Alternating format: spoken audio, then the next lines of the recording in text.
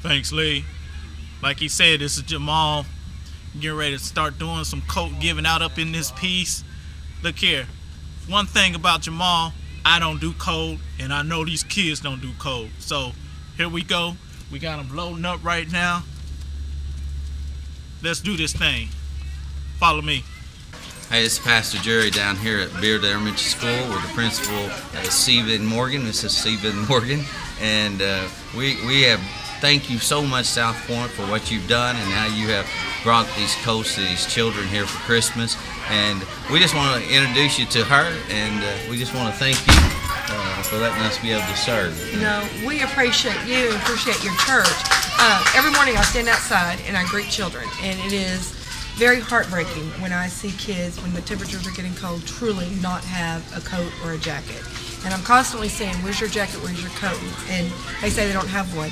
Well, within the next couple of days, you come to me and say, listen, we're thinking about doing this project with coats. Will it work for you? And it was just amazing timing. And so I was able to ask teachers who they felt needed coats. I was able to give names because I greet them every single morning.